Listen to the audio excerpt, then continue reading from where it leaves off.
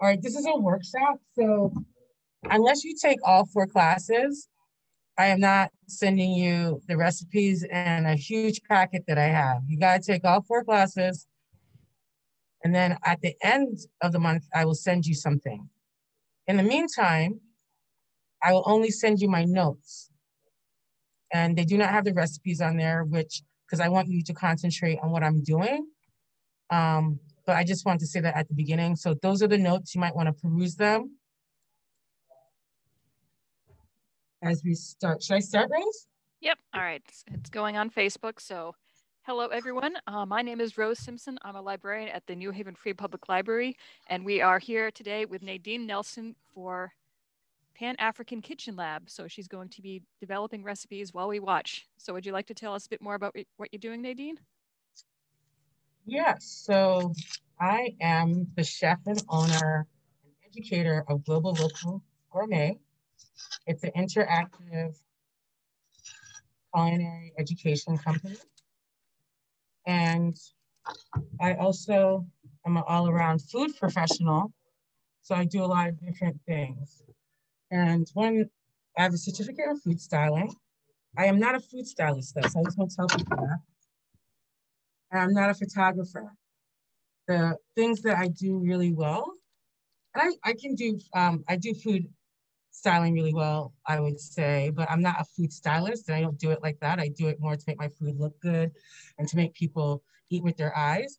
I do food photography when I've had to, because as a person who sometimes writes, it's something that it's good to know how to be able to do your own food photography and your own styling. So I bring you through the process of what happens when you start a recipe from beginning to end. And hopefully today, I don't know if we're gonna be able to do the food photography because I forgot about this terrible light right here. And if you're trying to take pictures inside with fluorescent light, you gotta turn off all the lights, and there's ambient light over here. So I don't know, I have to figure out a better setup to take pictures down here. So I don't know if we're gonna be able to get to that because I wasn't able to figure that out beforehand, right? This mask is coming off. I feel like I have to go wash my hands now. Is everyone able to hear the audio? Or alternate question, is anyone not able to hear the audio?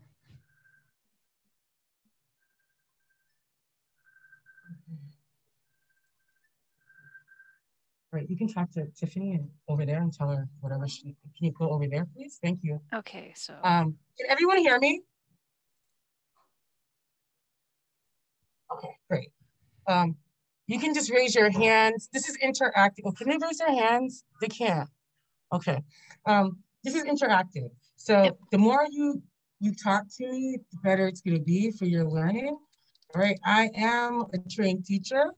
All right. And so when you workshop something, it's really, I want your input to make it interesting and fun. All right. So, okay, I'm doing the prep for the recipes, which is called mise en place. And hopefully in the future, I'll usually have that done beforehand, but my assistant today wasn't here. So it is a lot to put on. This is a production between the props, the lights, everything that you need. It's like a bunch of different jobs all coming together in this 2-hour workshop. So please,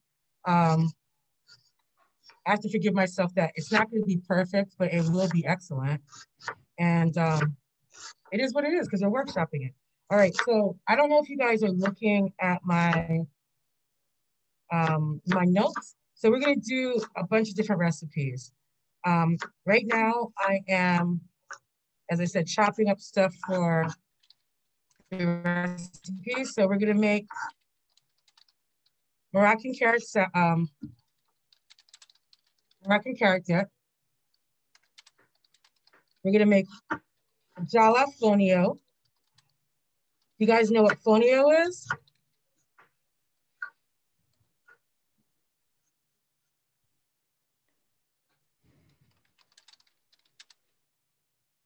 Okay. Oh, yes. I'm just cutting onions. Yeah, I'm just cutting onion. It's not that glamorous. All right, I'll show you how to easily cut another onion in a second. You guys know what fonio is?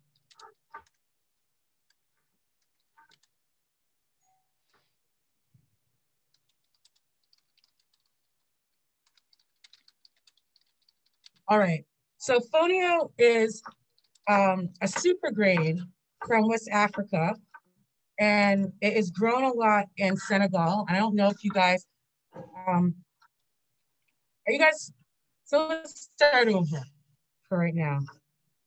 Now, what do you guys know about African food while I'm prepping? All right, because that's gonna be helpful. What do you guys know about African food? Please talk to me. And if you don't talk to me, I'm not talking either. It is an exchange. So let's start off like this. All right, I am so happy to be here. The reason why I'm here is because I don't know who is on the call, so I don't know who I'm speaking to. So I need to receive energy from you. All right. So we've got 18 people here. Also, I understand, and you don't see they're not talking though. Anyone, if you'd like to speak via audio, just let me know, and I can turn on audio for you. All right, and there's no wrong answer. So, all right. So the reason why I'm doing this is because so little is known or has been studied about food from the African diaspora. And I think it's kind of important in order that Africa is the beginning of the world. So African food influences all food, but no one really talks about that. And so I think it's important in which to showcase food from the African diaspora to make people understand that it's more than curry chicken and jerk, even though I am Jamaican and jerk is so wonderful. All right. So, but Jamaica is not the center of Caribbean food and not the center of Black food, as many people want to say. So, I think it's really important that people know, like fonio, for instance, it's an alternative to quinoa, and hopefully it won't go by way of quinoa and what it has done to Peruvian or Bolivian farmers, like when we all love one thing. So Pierre Thiem, who is a Senegalese chef and owns a restaurant called Teranga in Harlem, and is an ambassador for fonio. Can you pass me the fonio, please? There's another bag behind it. Right, so this is what the fonio looks like. This is what you can get at like Whole Foods or a better market. This is Pierre's brand, all right? And it kind of looks like couscous, a really small grain. It doesn't take very long to cook. And then this, if you guys are from New Haven, anyone, I buy my African products at Motherland Market on Dixwell Avenue. And this is what it looks like at the West African market in a bigger bag and straight from somewhere in West Africa. All right, everyone who's got hand raised, I'm going to lower hands. Raise your hand again if you'd like to talk, and then I'll turn on allowing talking for you. Oh, this is from Molly, okay? Pierre's brand is really good. I love, he has a jollof spiced one, and he has some other spiced ones that are really good. And I bought a couple of them, and the jollof is really good. I saved this one for this, to do this, all right? So we're going to, if you know anything about jollof rice, and it's gonna be a little chaotic because I don't have enough time to do things from beginning to end. So I'm gonna be starting a whole bunch of things, but I think that it's good for people to see me cook like this, to see like how fast something can come together and how to be free in your cooking, all right? And I'm glad that there's no recipes because people will be like, oh my God, I don't cook by recipe usually. I am making these recipes because I have to, but most good cooks do not cook by recipe, all right? So I want you to look at the methods and the techniques more so than the measurements, because as I said, at the end of the month, I will give you the recipes. And if you want to find the recipes yourself, you can go online and just put jalafonio and find your own version. It won't be as good as mine, but you can do that. All right. Nadine, we have a question. What's the name of that market in New Haven? Motherland Market. It's right where a little past Newhallville, going into Hamden, right before Arch Street. Motherland Market. Okay, got that in the chat. And I love her. She's from Togo, and she's really funny. She always thinks when I go inside there that she's like, she knows I'm not from the continent, you know, I am originally, but you know what I'm saying? And she always thinks that I have an African husband or man that I'm coming to shop for. So I'll just say this. I did not learn how to cook all different types of, especially West African food because of a man. I learned how to cook it because of my West African girlfriends and their mothers that allowed me to be in their kitchen with them. Can I ask, are there places in Hartford or Bloomfield that you can get African produce? I'm sure there are. I just don't know what they are. I just go do a Google search because the lady that from Motherland, she goes up to Hartford to get, I know, goat, for instance. So yeah, they've got. I'm sure there are. Yeah, I'm sure there's some places that you can get. And if you're from the Caribbean, the Motherland market is really good also for Caribbean food. So she has ackee for like $7.50 or $8.50 the most, which is unheard of because usually ackee is around $14, which is it comes from Africa, the ackee fruit. It's the national fruit of the national dish of Jamaica. But we'll talk about that 2 weeks from now when we do that, because there's just too much to talk about in each area of cuisine. And I apologize that I'm not doing like a more formal this, that, the other, but I think that you can always find out about me and my background.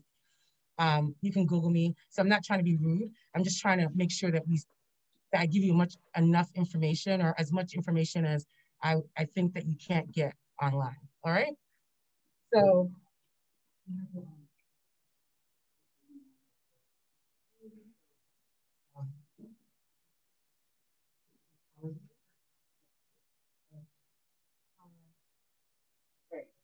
I'm gonna start off with a Kenyan, it's a East African bean dish, and it's used kidney beans, all right, and coconut milk.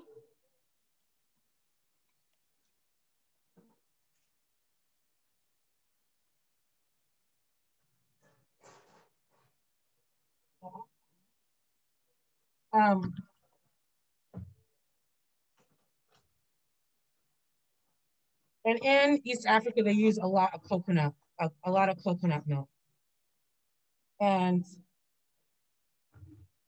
when I start doing a recipe, because I want to make sure I start enough cooking, I'll sit down and go over the African pantry and stuff like that with you, okay?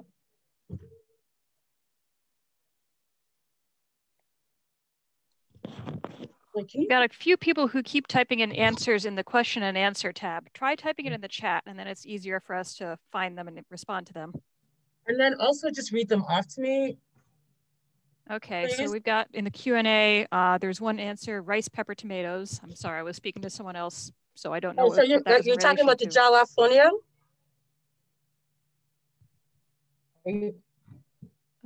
Okay, someone is spamming, just repeatedly typing A over and over. Okay.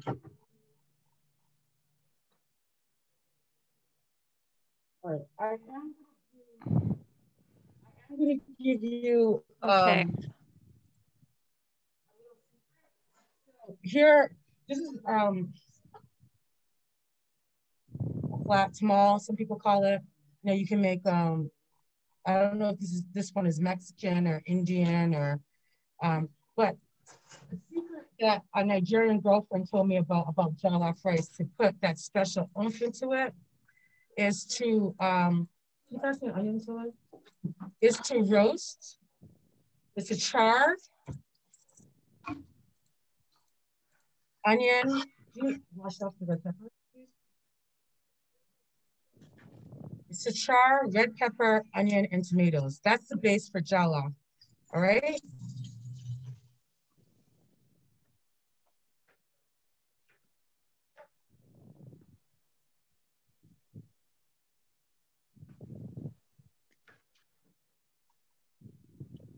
So I only need a half a cup of this, they call it tomato stew. But then you can keep some to make something else. Right, so you want to get a little char, because the more char it has, the more flavor it will have. And if you use that secret, all I ask is that, okay, my friend Tukumba told me about it, that you tell whoever, however you share it with, you say, who told you about it, okay?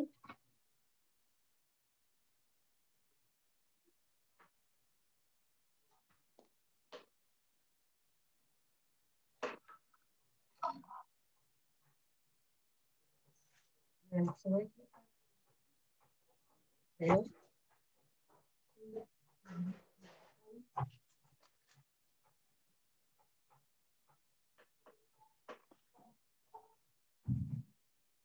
This is a good time to use your tomatoes that are like kind of not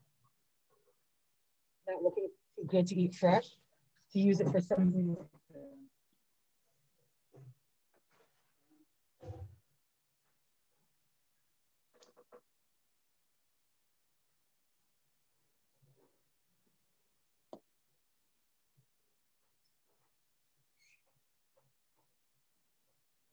So I have on the stove carrots boiling. The carrot dip, all it is the spices and carrots that have been boiled. All right, I'm just trying to keep you abreast of what's going on. I will show you. It's 1 pound of carrots. I put this inside the oven. You can do it on top of the stove. So, I don't want to get too smoky in here.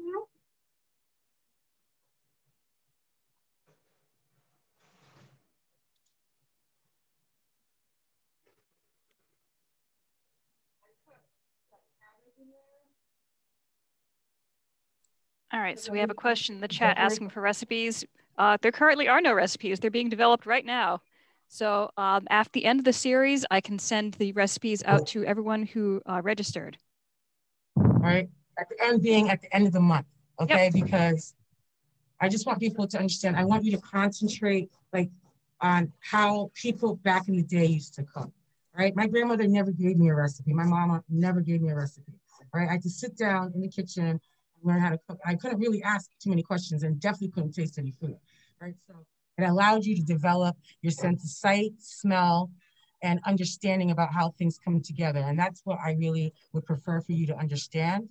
All right, because you can get a recipe online. There's no reason for you to be here if you want to just cook by recipe. It's all about the process. All right. So I'm trying to see. I'm trying to put these beans on.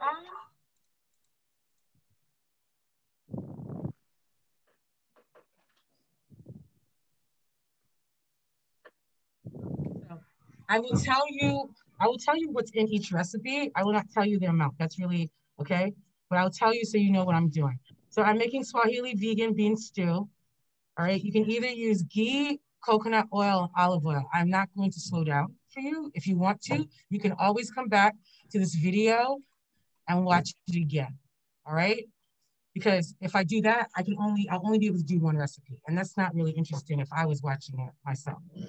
All right. And this video is being recorded, and you can find it on our Facebook page anytime as soon as it's done. All right, so we have 1 red onion chopped. I shouldn't tell you that. Okay, bell pepper, garlic, ginger, carrot, curry, cinnamon, kidney beans, full fat coconut milk. All right, so you see how, all right, you see full fat. All right, you want that creaminess. So I just want to show you. And underneath here, it's more milk liquid, all right? So I like this brand because it's really thick.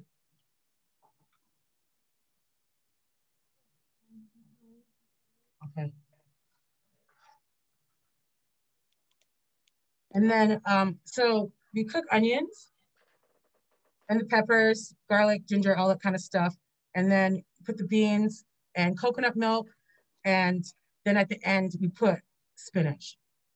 All right, so in many places in the Caribbean, and I'm going to tell you about the connections, and it's not linear. Life is not linear. So I know a lot of people are used to that. So I kind of feel a little self-conscious because I'm a different type of teacher. And a lot of people like that, but it's like usually when you're teaching a regular cooking class, it's not like this. It's a lot different. So I want you to be keyed into the process of this. Just look at the recipes and just chop up everything that is needed. All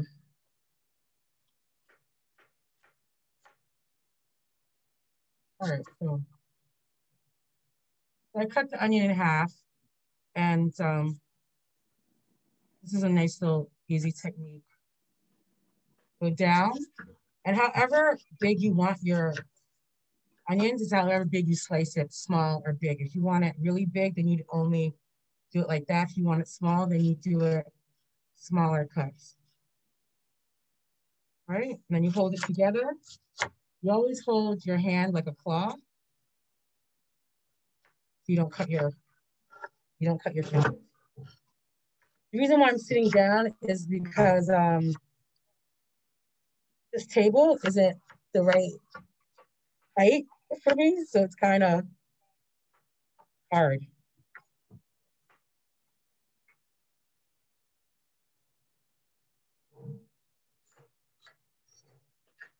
You cut me a carrot, please?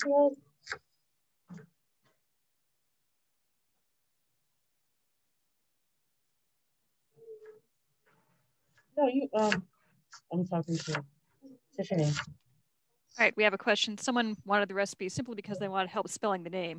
So if you're willing to spell those out, I could type them into the chat. Pardon? Someone wanted help spelling the name of the recipes, the dishes that you're making. So if you could spell those out, I could type those into the chat. Well, I gave people my notes, and they have all the names of the recipes on it. All right, they're in the chat. That up. When I clicked on that link, when I clicked on the link, it says you need access. So all right, let me try requesting access. All right, let me just sorry. Let me turn on link sharing. Sorry, I apologize.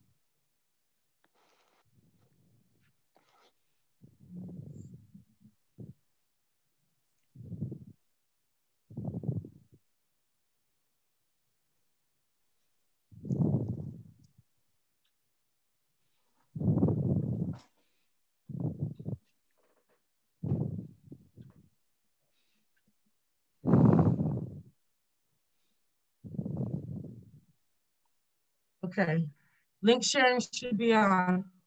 All right. Sorry. Let's see. So today we've got carrot dip, Swahili vegan bean stew, Moroccan beet salad, jollof fani. Is that pronounced right? And then Ethiopian butter spiced collards. So I can put that in the chat.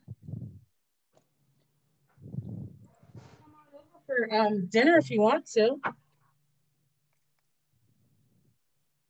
I see you have 2 assistants. Would you like to introduce your lovely assistants?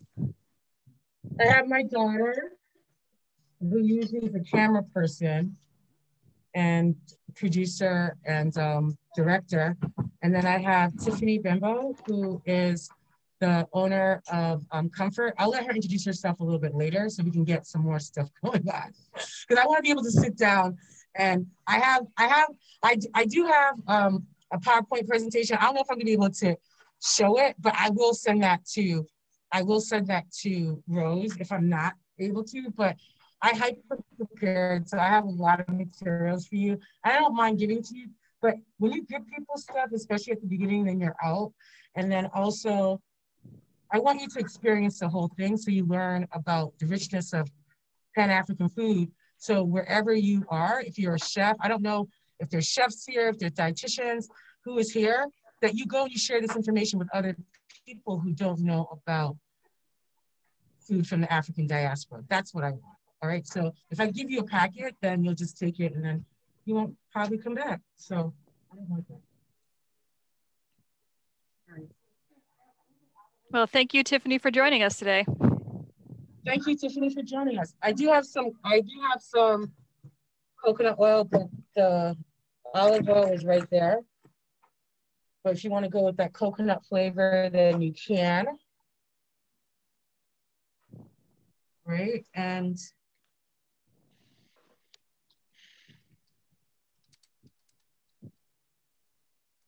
so we're gonna saute our onions and bell peppers and garlic and ginger until brown for around 5 minutes. All right, and then we're gonna rinse kidney beans and then put them in. We're gonna shake not gonna shake it because it's not kind of solid. We're gonna put the coconut nut in and then we're gonna put a series of spices. So why would curry be in East Africa?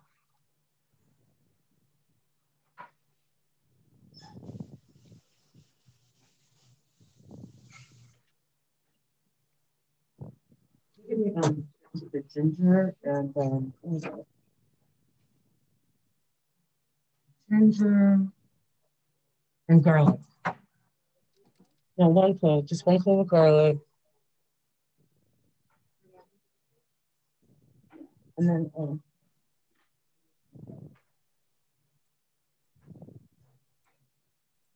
did someone answer?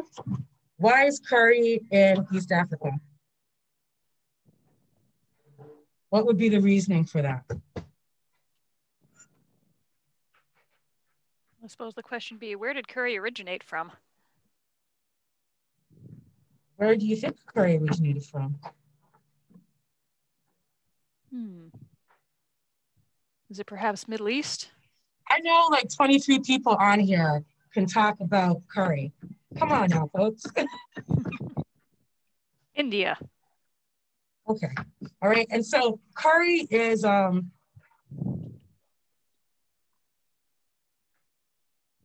for lack of a better word, I'm not gonna use the word, but it's really kind of British in origin. Huh. And curry is a set of spices. So like garam masala. Okay, garam masala and turmeric together make a curry, all right? But garam masala in everyone's house in India, people have their own secret version. So curry, depending on where you come from, and you'll see curry in a bunch of different recipes that we'll do from one week to the next, is because of how we traveled, and that's kind of important to the African diaspora, that you have the slave trade, but then you also have the spice trade and all that kind of stuff that intertwined that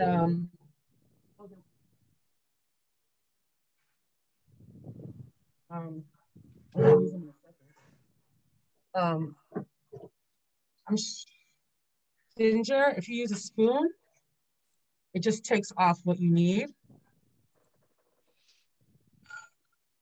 This is around half an inch or not, right?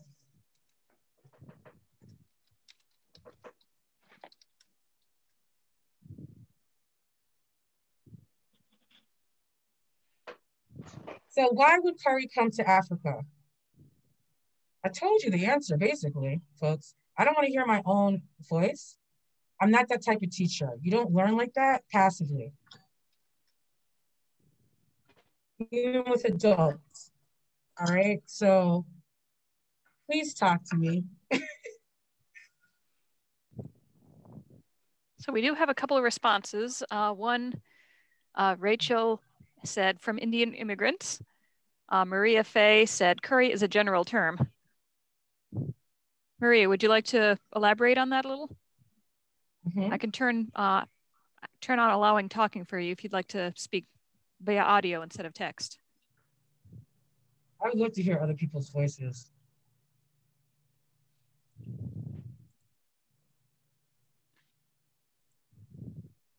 Okay, one moment. There you go.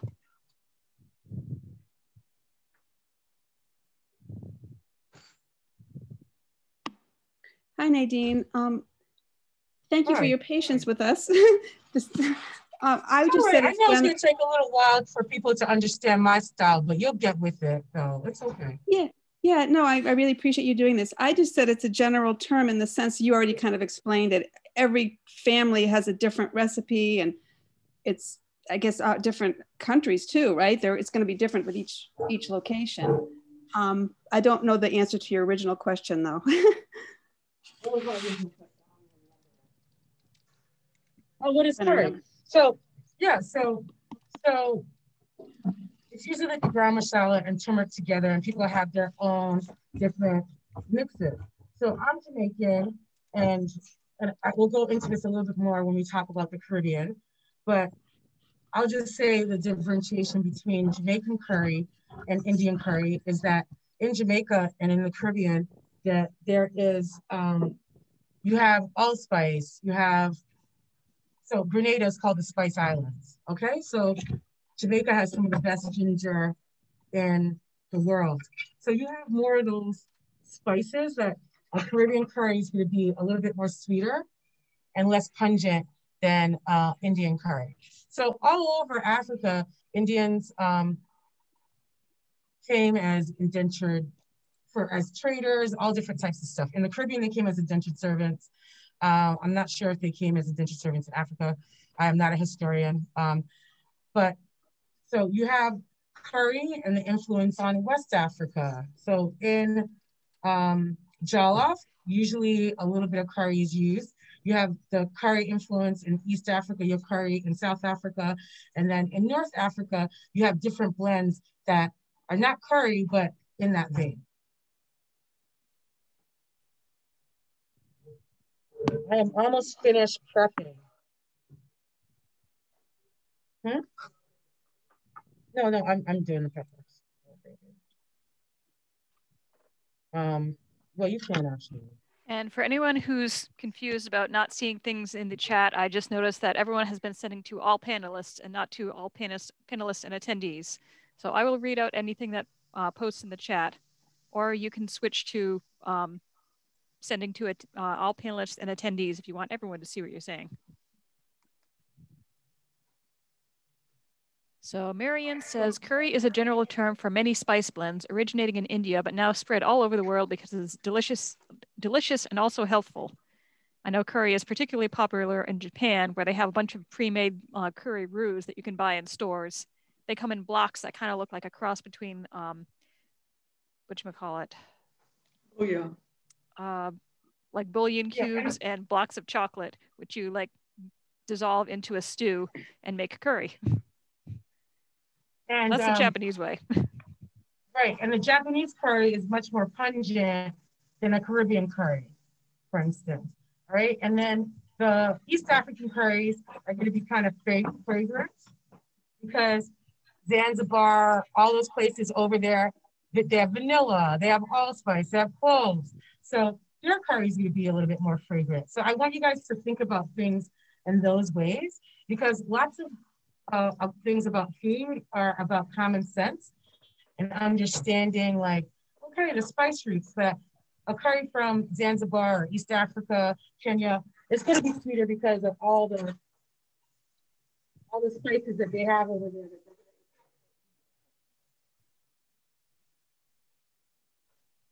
Nadine, I didn't catch the end of that when you turned away.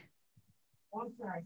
Well, their curry is going to be sweeter because of all those ingredients that they have over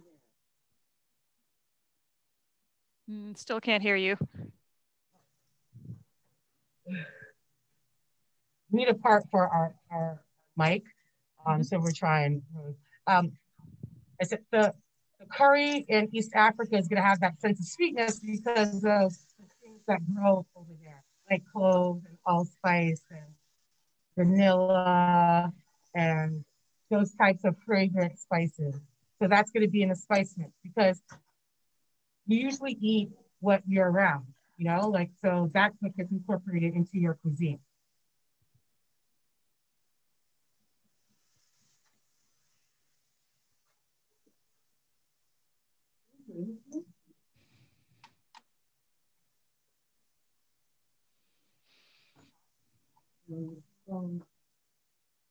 Here's a chain here. Thank you. How many people are vegan or vegetarian? We've got one raised hand.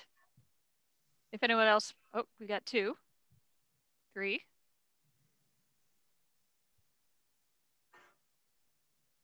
4.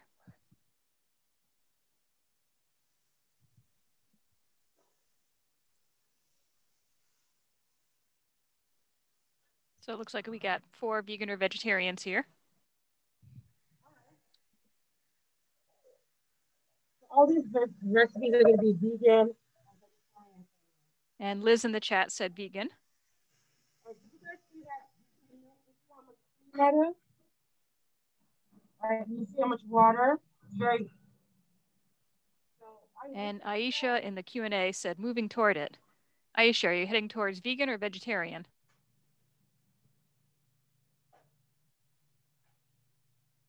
Vegan, okay.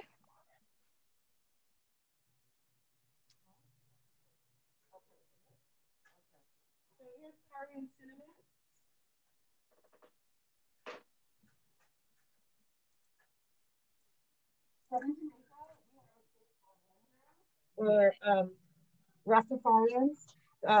In different parts of the Caribbean, they call it oil down. And it is a steam reduced coconut milk is even more reduced than this.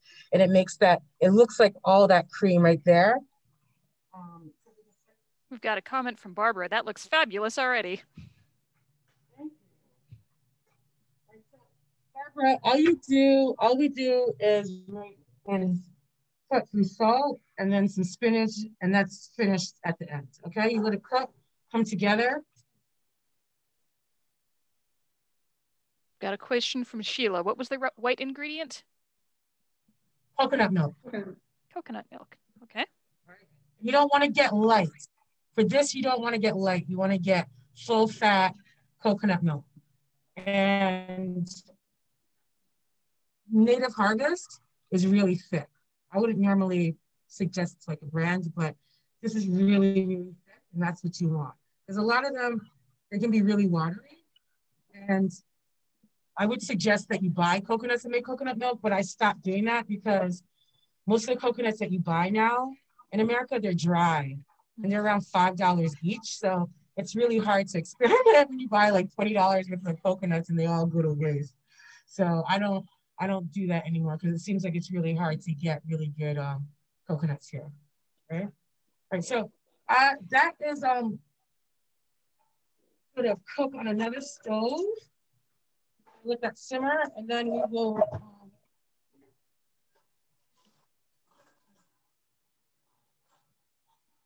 Thank you. We'll make the collard greens.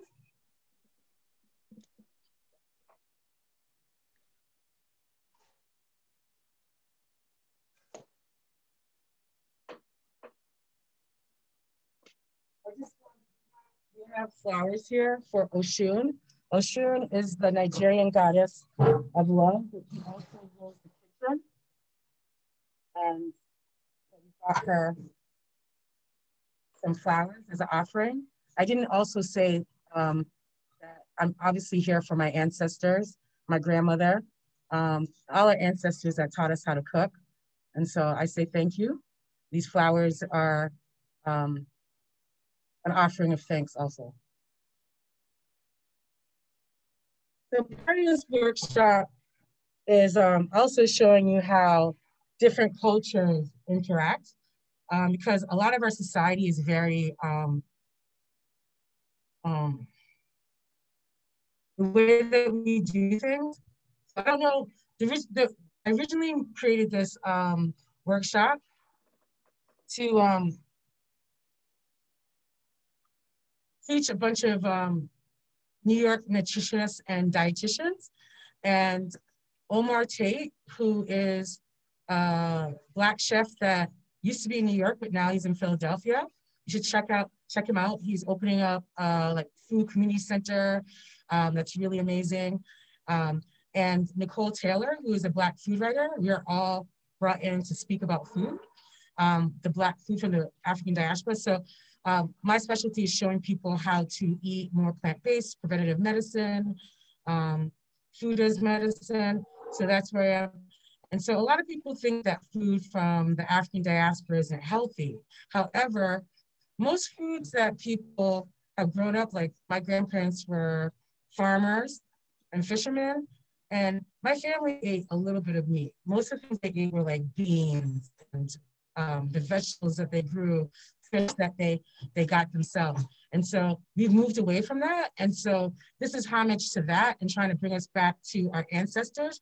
I think that people might know decolonization of the diet, the whole nation of, you know, what we need for ourselves, going back to our own history and our ways of eating will save us, you know? So that's what I'm trying to be able to promote, because a lot of people don't understand the beauty and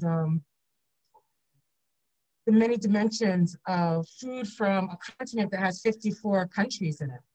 All right, so Ethiopian butter spice culinary, you're gonna use coconut oil or olive oil or butter, allspice, cumin, garlic, collards,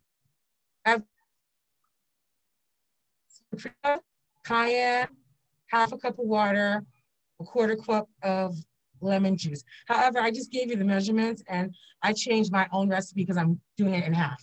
So I'm doing it in half. So usually you would toast the spices and we can.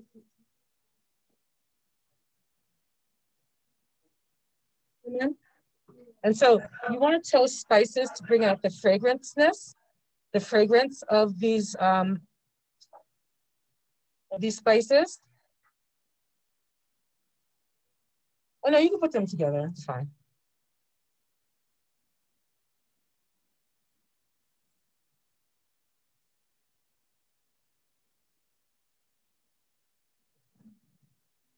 All right, I'm just waiting for, I'm gonna use coconut oil on this one, coconut milk.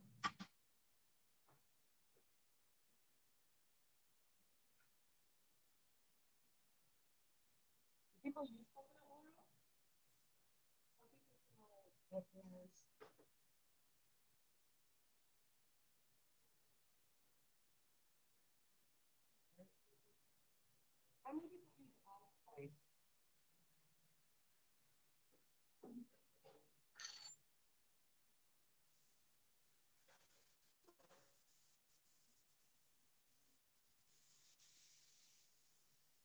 Balance.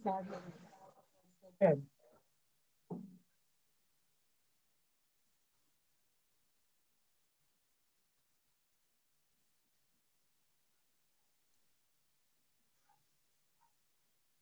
Nadine, both your cameras are lagging a little bit. Pardon? Both of your cameras are lagging a little bit. Can you hear me? Yeah, I can hear you.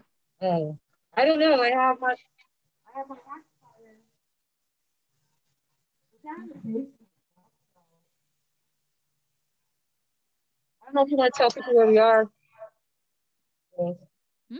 Oh, so Nadine is cooking out of Make Haven, which is a makerspace in New Haven. It's about a block or two from the Green.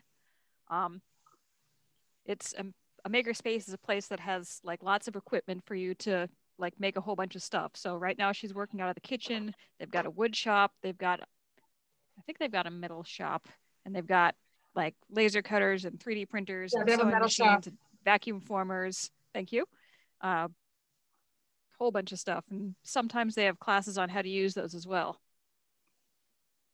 And they're a membership makerspace. I believe it's $50 a month. The New Haven Free Public Library also has a makerspace. We've got a smaller selection of equipment. We've got 3D printers, laser cutter, CNC router, which is a carving machine, vinyl cutter, sewing machines. Our equipment is free, but currently the library is not open to patrons because of the pandemic.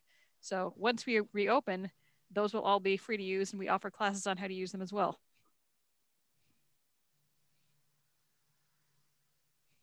We do not have a kitchen though. This is about a pound of collard greens.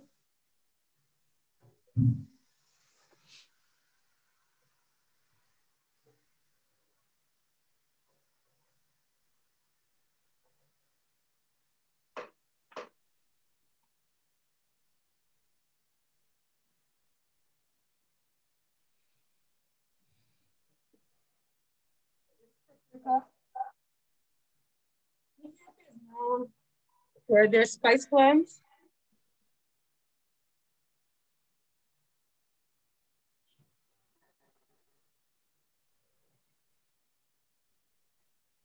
New Haven has a lot of really great Ethiopian restaurants here.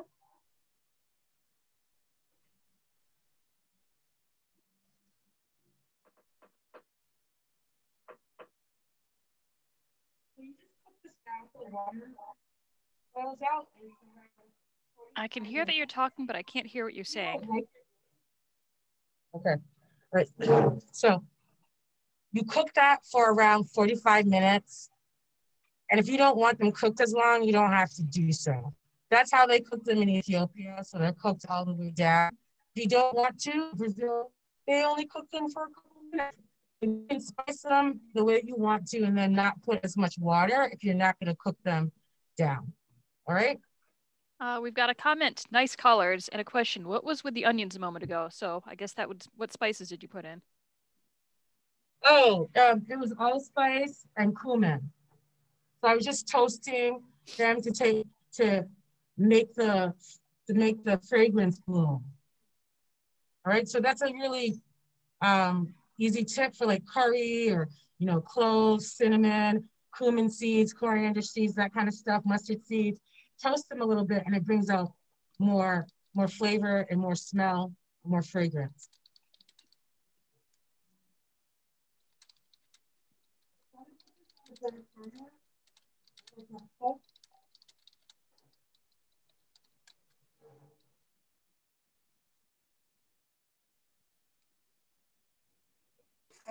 Go over there.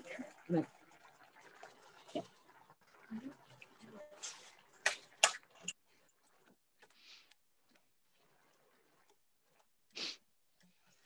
All right, so I would say that this is done. And because I have my mask on, I'm trying to be cool. I would usually taste it to see if it needed salt. And it does probably need salt, but I'll do that afterwards. And so when you finish, you put spinach in there, and I would just turn it off. I don't like my vegetables cooked. I do not like my vegetables cooked all the way down.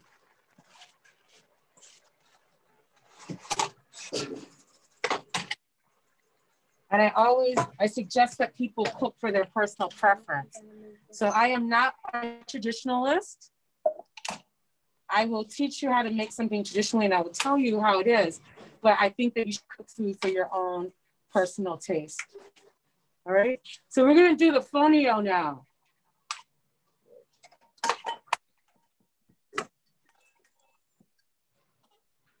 Need a cover.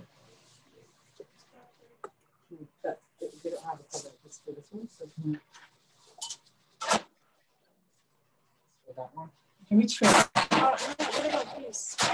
It's too small. You want me to put this in this bowl? Yeah, exactly. Okay, so we're just cleaning out something. And for around 8 minutes, I'll talk about food from the African diaspora, right? But I want it to be a give and take kind of thing, like where we have some interaction with each other, okay? So we have a question. What's the name of the big pan that was used earlier? We have a question. What's the name of the big pan that was used earlier? Does it have a name? Is it skillet? A saute pan? Saute pan. Okay. This one down underneath here, the cast iron pot.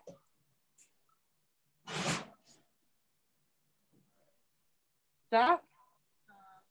I don't think so. I think you're so like this. We need that. Okay. I'm trying to do the spotlight so you see. You have to leave the meeting, but this is your... What happened? Okay. All right. So she's going to show you in a second. Or are you talking about this pan? Can you see like the charred vegetables? So in Mexico and other cultures, when you're making sauces, that charness adds flavor.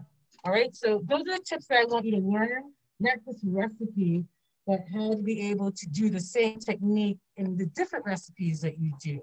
All right. So charring something beforehand, and then you put it into, use an immersion blender, or you chop it up, it's gonna add more flavor. All right. So so what do people know about Africa?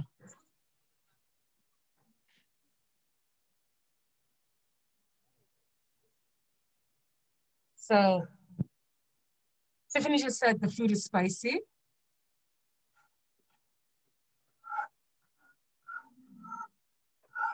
Can you get ready the beef salad? Yeah, thank you.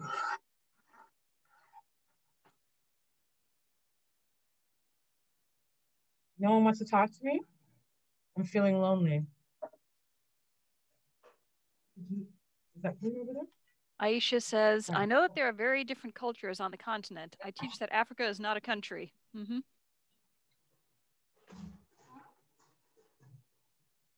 Oh, sure. One moment, Melinda. What did someone say? There was a comment. I know that there are very different cultures on the continent. I teach that Africa is not a country. Exactly. So Africa is a continent that has 54 countries, right? And there's so many different things that are going on, all right? So depending on where you're from. So I would say I'm not a specialist in African cuisine. All right, I'm not a specialist. However, I'd say like I have the most experience with West African food. And I guess a lot of people think that I'm known for North African food because I teach people how to eat healthy. A lot of North African food is healthy and from the Mediterranean. And it's also easy to show people how to be able to make and have a sense of facility with it. Some of the other ingredients are harder to get. So I'm going to bring over my camera to where I have the different spices, right? So this is hot pepper, African hot pepper. We're gonna use this tomato stew that I bought, but this is just how I showed you how to do the onions, peppers. Nadine, can you hear me? Yeah, and tomatoes. Yay! Yeah. Hi, it's Melinda. This is really interesting. Hi. I had a previous 4 o'clock commitment, so I said I can only be on the first hour, but I just wanted you to hear my voice because I really appreciate that you want to have a conversation. And just to tell you that I have to get off now, but I'm going to try to come to future ones and be able to stay. I'm a vegetarian and the recipes just sound fabulous. So I'm excited about cooking them eventually. So I don't, can you see me? Because I can see, but I can't see myself. What? I said, thank you for stopping by. I appreciate it. Yes, yes, thank you. Really, really, and the what do you call it? The pyramids, the different food pyramids were really fascinating, and I'd never seen that before. So I'm gonna look at that too. All right, take care. Thank you for doing it. Hi. What's your daughter's name? Britt? No. Thanks for helping. Okay, bye-bye. Nadine, we had a couple comments. Gariel said, great information so far. I'm enjoying the presentation. And also to your question about what kind of foods are in Africa, lots of stews and full flavored dishes. And we had a couple questions from Kathy. What were the staple foods most ate and cooked with on a regular basis? And what were the most common spices used? Okay, so I was trying to show you guys, and I'm going to bring the thing over there a little bit, some of the stuff from West Africa. All right, so one of the spices from West Africa that is very famous is suya seasoning. It's from Nigeria. You can make your own. It's peanut powder, garlic powder, onion powder, ginger, hot pepper. And just like curry or any other mixed spice, people have their own version. When we say West Africa, we say Nigeria. Remember that they have borders. So like the Wolof people where Wolof comes from, it spreads between Nigeria, Senegal, and other borders, you know? So other people, there's different versions of suya in different countries. Oh, I love this. It is, this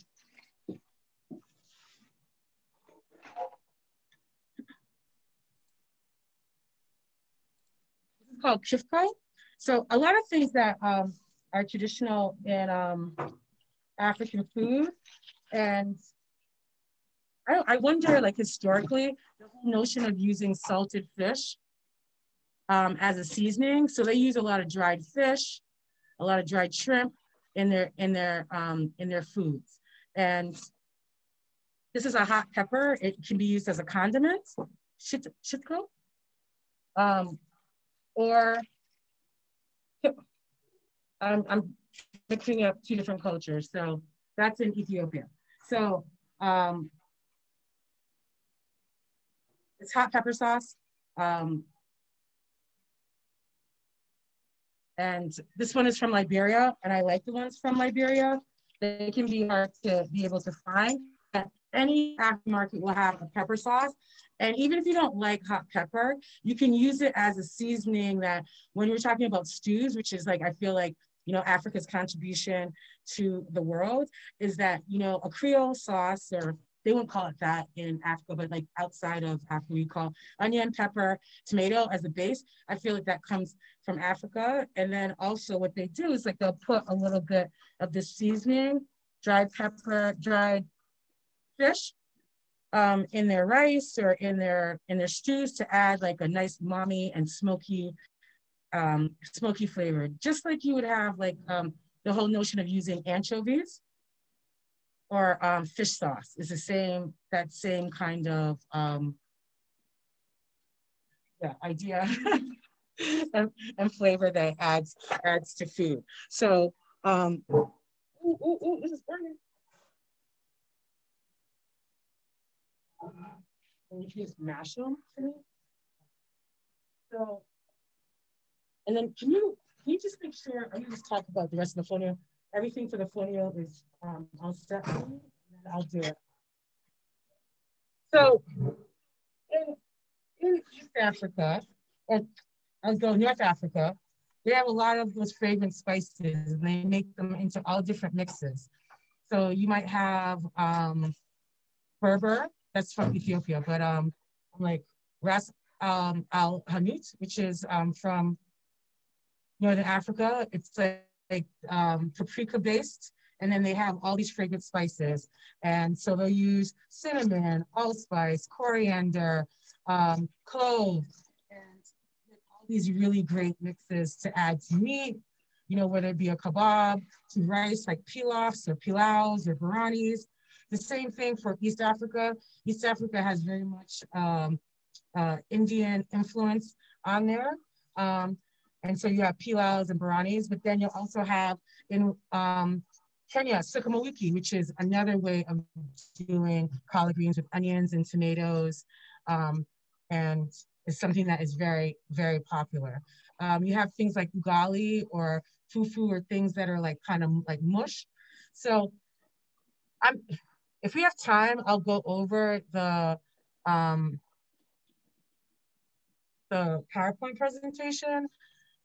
I don't know how helpful it's going to be to you, like just giving it to you without going over it, but it does have lots of information in there about trade and quotes and like people that you should know about. And at the end, I will have a lot of information for you. In my packet today, I have information on Black food stylists, Black photographers, and tips in regard to taking pictures. I don't know if we're gonna be able to do that today because I just told you like this light is really harsh, and I don't know if I can control the light enough from the two different openings that we have to be able to create a really good picture.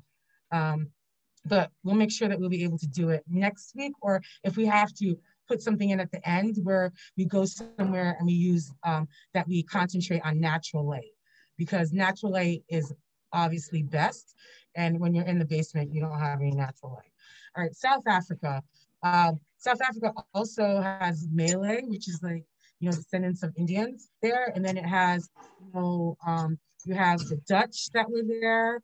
And of course, like the indigenous people that were there. So they have a mix. They call their cuisine rainbow cuisine because of all the different types of people that are there. And then in Central Africa, they're known for, what would they be known for? A lot of meat, okay, because they don't have access to the ocean.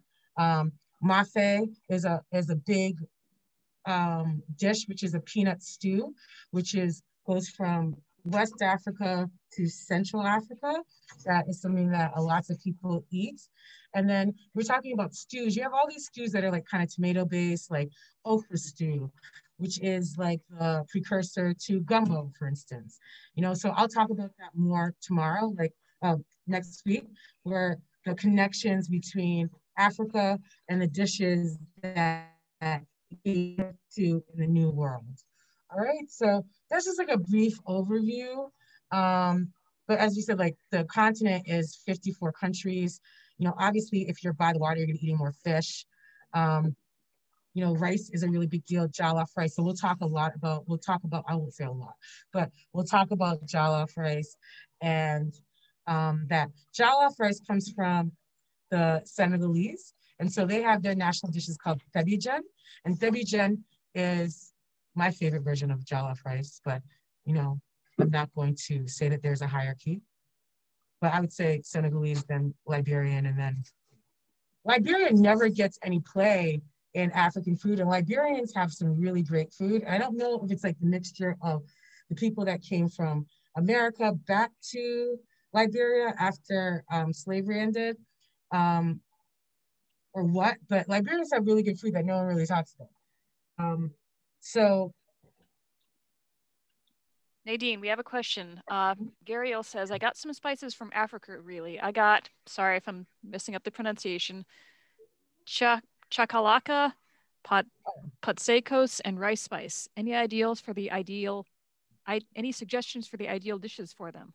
Okay, chakalaka is from South Africa, and that is usually baked beans with vegetables. I've never made it because it doesn't sound very appetizing to me, but I don't like baked beans really. So I wouldn't really want to mix them with fresh vegetables, but that's what that is. And then what were the other spices?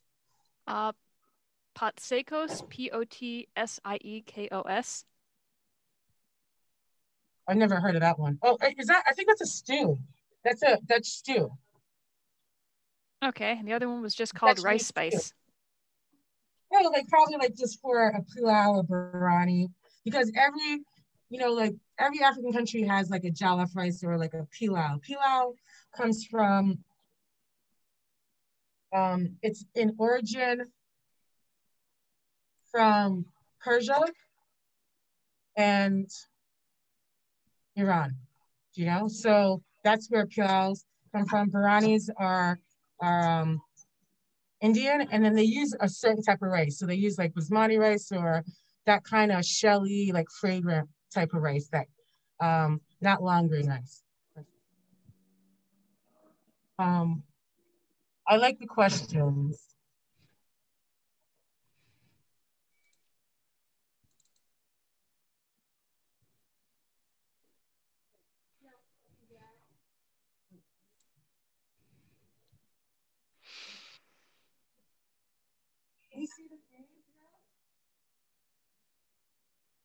Rose, can you see the greens? No, I can't see the overhead cam right now. Okay.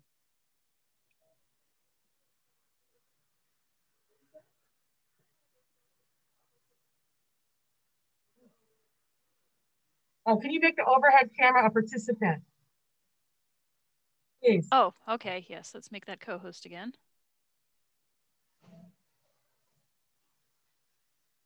Perhaps I got disconnected at some point.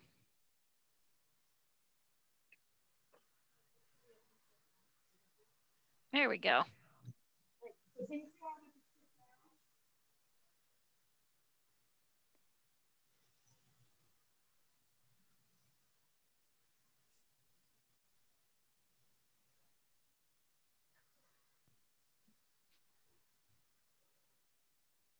All right.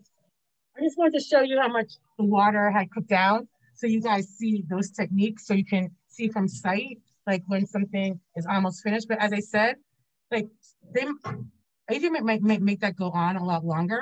I will stop it right there because I don't really like my greens unless it's like African-American style greens cooked all the way down. So things are all really up to your preference.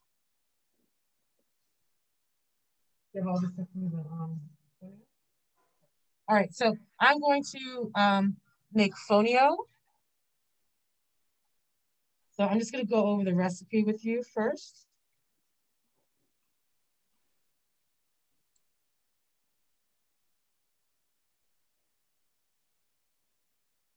Okay, so you have fonio.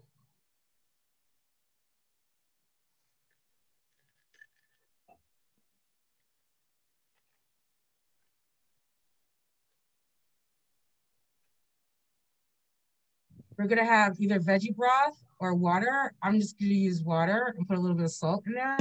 You have a quarter cup of tomato stew and a half teaspoon of curry and a half teaspoon of cayenne pepper.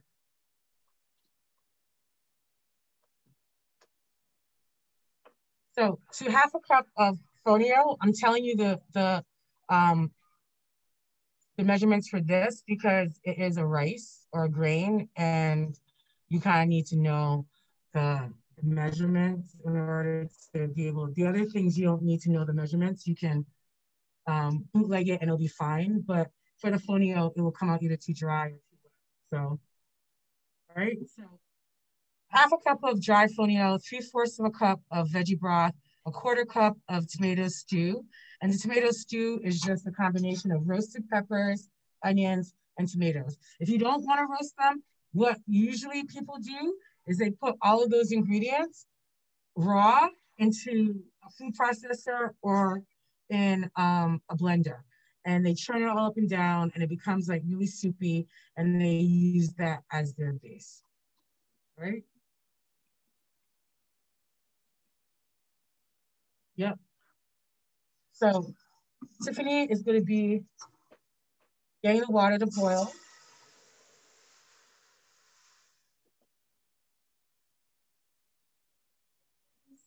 Adding the spices, which is like some curry and a little hot pepper. If you don't want the hot pepper, just adjust it to your liking. That's tomato stew.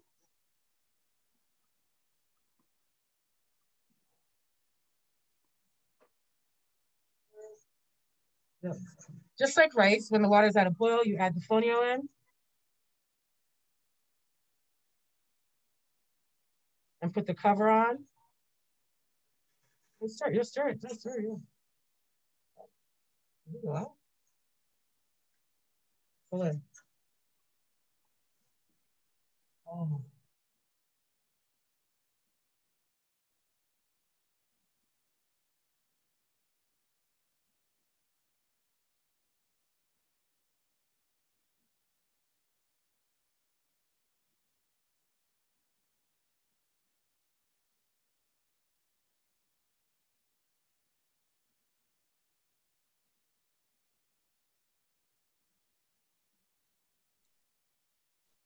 It probably smells delicious in there right now.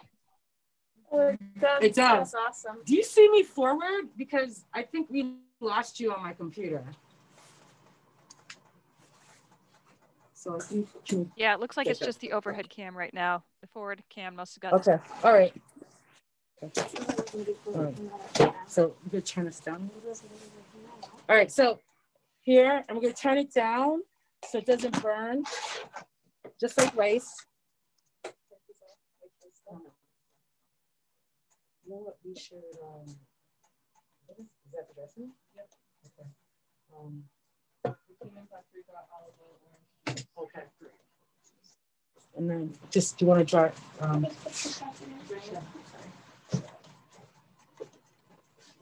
Oh. And we're trying to get it ready. We're trying to.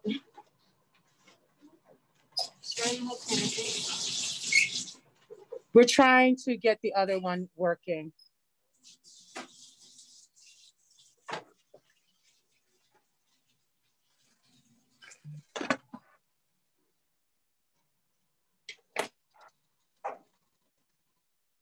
All right. It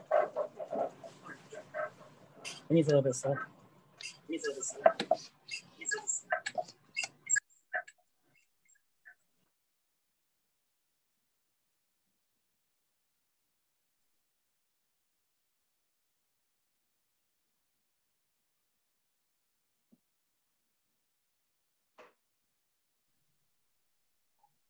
Can you hear me? Yes, I can hear you. Okay. So these recipes have the least amount of ingredients because I'm developing them for the average person. And even allspice, people might not necessarily have. I think it's a really great investment. And because it is a well-rounded spice that you can use in lots of different things. Allspice tastes like what it says, allspice. So it tastes like cinnamon, nutmeg, clove, all that kind of stuff together. It is a staple in Jamaican food, but it's also a staple around the world to use in different things. But usually it's in non-Black countries, it's usually used as pickling, but then also it's used for sweet things, you know, and desserts and it's like what kind of like pumpkin spices emulates. There's a question. I think I missed what was in the tomato stew earlier. So could you list the ingredients in that again?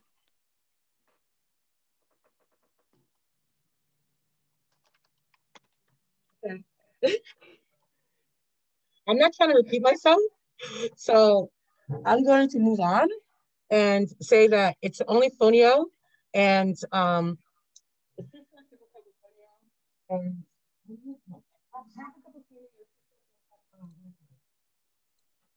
and if I wasn't doing basic recipes, I would use vegetable stock or chicken stock.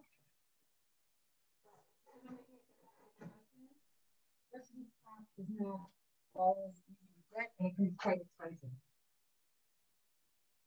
Right?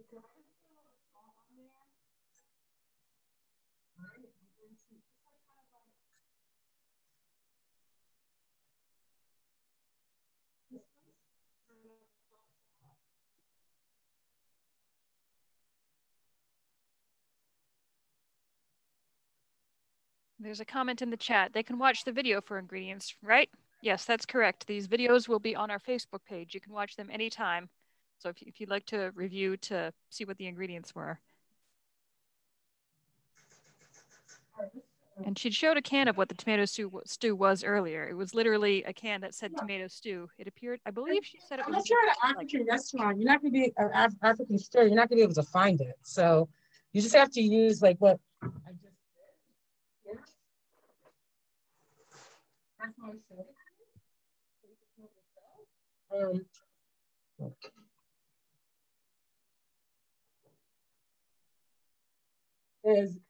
And then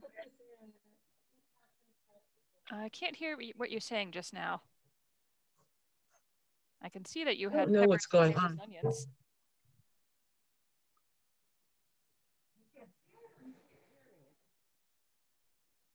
Rose, can you see it? You can't hear me. I can hear you now. When you were over there, I could not hear you. Okay.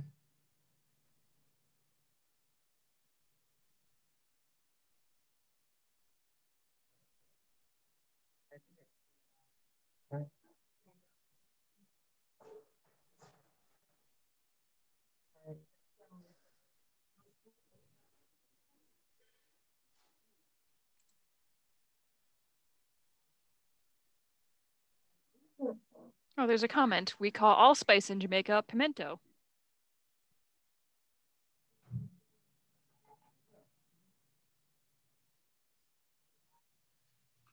Yeah, exactly.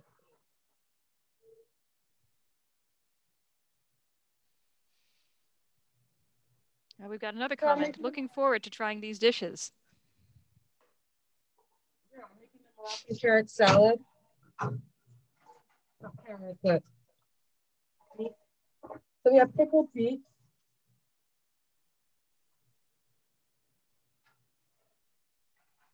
Pickled beets are one of the, like, so inexpensive.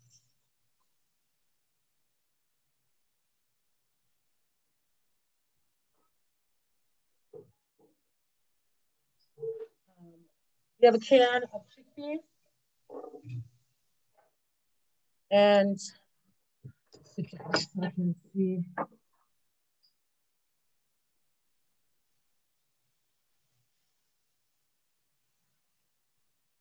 So you guys all want a recipe. This is so painful to me that I have to go and list the ingredients. I just want to freestyle it and just be like, okay, I'm done. But because I'm recipe testing, I have to make sure that I measure everything and know what I'm doing. So this dressing is orange juice, olive oil, cumin, paprika, black pepper, cilantro. And if you want to, you could add feta and pistachios if you want to. We're not going to do that. We're going to make everything vegan today.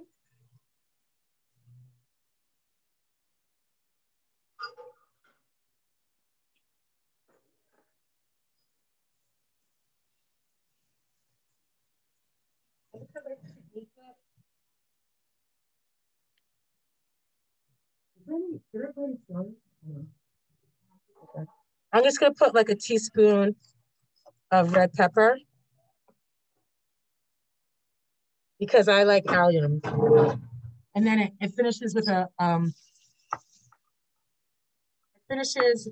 handful of cilantro.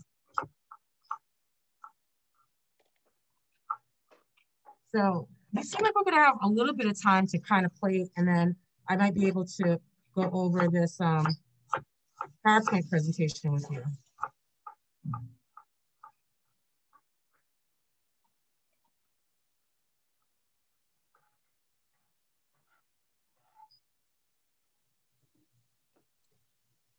We've got another comment that simply says, yum.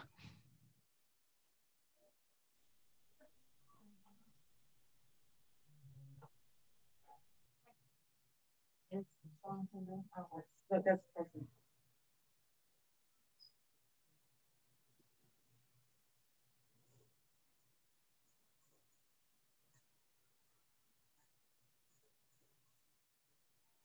Very simple salad, and I love Moroccan and North African food because they have liver, which is like confidence, and they have a lot of different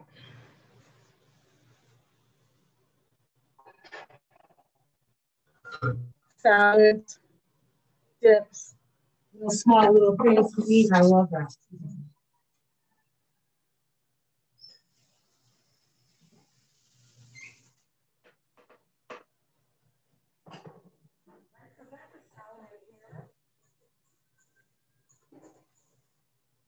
If you wanted to, you could add some ginger. You add some allspice. You could add some coriander. I love coriander. That's a secret spice of mine.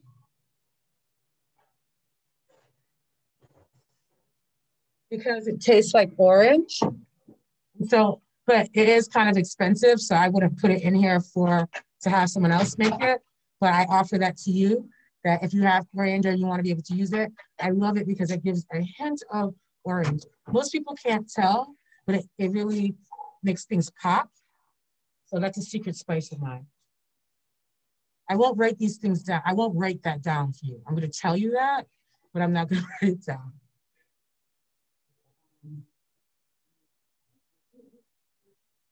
We've got a comment from Maria. Yes, it's delicious in salad dressings. Yeah, exactly. So I'm just gonna go over the carrot dip because we don't have, the blender was not working. I would have brought my immersion blender, but I didn't know. So, but this is one of my favorite dips to be able to bring to a potluck. Not like we have those anymore, but when we do, or you know, you want to bring it over to a family gathering, to your time, or just for yourself. It's something that's different than hummus because everyone brings hummus, you know? So I have a bunch of dips that I make because I love dip. Um, that especially for vegans and vegetarians, because so many people bring like cheese dip and all of that, that it's something that is different. So we have a bag of carrots, one kind of carrots, garlic, red wine vinegar, orange juice, olive oil, honey. Um,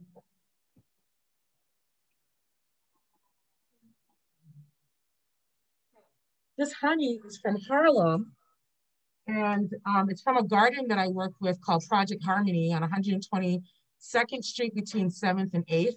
They have a beehive and all these wonderful things. They have mulberry trees, so they grow, they make mulberry jam and sell it at their farmer's market. But it's a really lovely garden. But this is honey from Harlem, so super local. There's cumin, paprika, allspice, red hot pepper, and then you can garnish it if you want to with a little paprika oil. You know, but it's really good. All you do is just the carrots and all those ingredients, and you put it in a food processor or a blender, and then it's done. You want to, yeah, if you want to.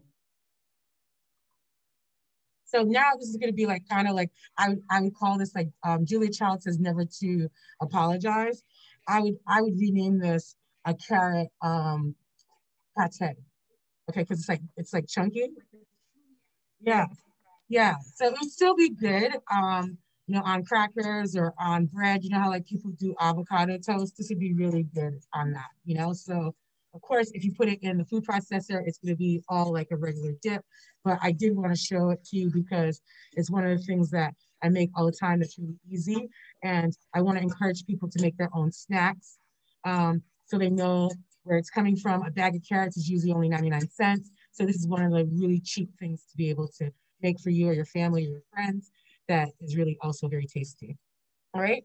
So we either are going to do this. We're either going to go over the, I don't know if I can really do both because, well, why don't we do this? Why don't we start with the presentation because I'm sure you probably want to see that. And we'll see about Tiffany clearing up a little bit over there so we can maybe do one or two pictures. I want to try and do the jollof picture. And Tiffany, can you try and share these? These are efficiencies? Yeah, yeah. I'm trying to make some garnish so it looks pretty because the jollof rice is just the fonio. So the way that the accoutrements that I made, can you see the cabbage? Was like the cabbage to try and make it a deconstructed, kind of like Debbie Jen in Senegal. They cook. Senegal is like on the west coast of Africa, so it's very much a fishing town.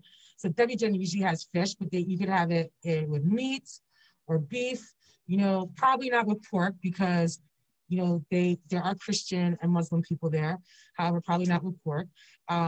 So they cook up the fish in oil and they take the fish out of the oil and they cook up these vegetables in oil and they put the rice and tomatoes and all that kind of stuff. And so the rice is cooked in this delicious broth or, you know, sauce that has been made from fish. Then they put it all together. I love Harlem because, excuse me, that's where they have Little Senegal. And I would say that, you know, I love all food from Africa, but Senegal is probably my favorite. And I love how this whole notion of Teranga. Teranga means welcome in Wolof. And so the whole, I studied in Paris for 6 weeks. I studied cooking. And so I had a Senegalese boyfriend. And so he brought me over to his family's house 1 week after meeting me, Teranga, you know? And it was the loveliest thing. Like his family was so sweet, and they made debijan, and like you all sit down all together, you eat with your hands, and it was the best debijan / jollof rice I've ever had in my life. I'll be chasing that for the rest of my life, how to be able to make it. I have never made it that well. I hopefully one day, but that's the story of where jollof comes from. And then, you know, I like vegetable in my jollof rice. A lot of people find it to be blasphemous, but I do like vegetables because it adds color. And jollof rice is, you know, like there is dimension to it with that tomato and the pepper and the onions, but it tastes really good when you add eggplant and you have all these different vegetables in there too, especially if you have the contrast of fish. All right, I'm gonna try, can we share the screen? Rose, so I can show my presentation, please. Go down to the bottom, click the share screen button, see if that'll work. Okay. Oh, yay. Hey, you guys. Yep. There it is. I'm gonna try, well, I don't know if I have to really go with it really fast. So you can just tell me when to stop, you know, like if you want to ask a question, because I don't know if I'm gonna be able to see you once I start it. Okay.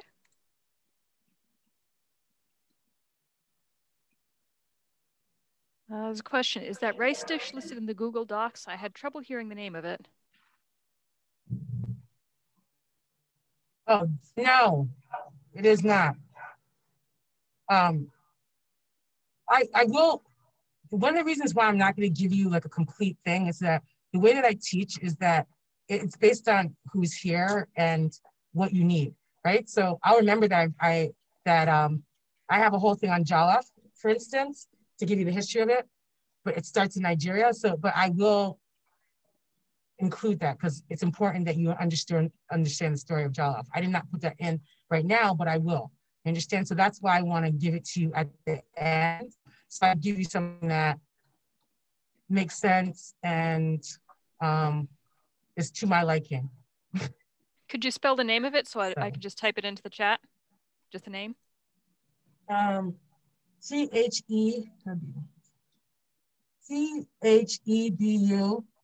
separate word Jen. They have other ways of spelling it. So. Chebu, and what was the second word? No, not C. Febu. Thebu, separate word Jen. Jen, sorry. Thebujen, okay. All right, so, oh gosh.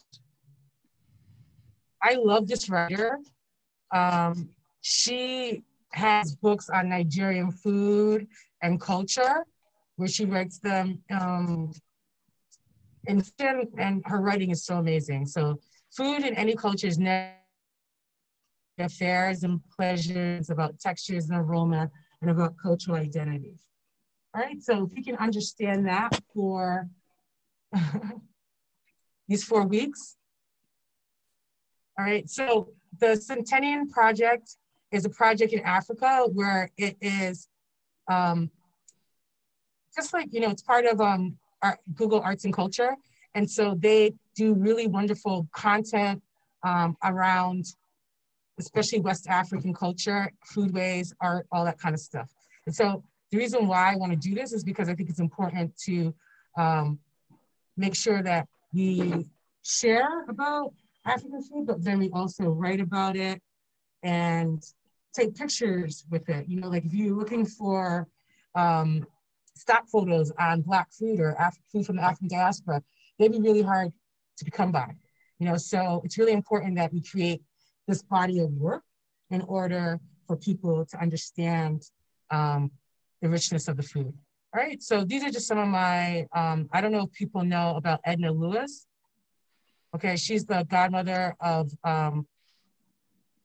African-American food. I'll talk more about her next week. So I don't mean to go by really fast, but I'm not gonna go read all these different slides, but the whole idea about like my practice, like what I do is that I've worked with lots of different organizations, including, I don't know if there's dietitians and nutritionists here, but Old Ways. If you Google me, like I have a Moroccan carrot recipe in Old Ways, not Old Ways, Cooking Matters. Cooking Matters. So Cooking Matters is a 6-week program that teaches people how to eat well, and it's usually free.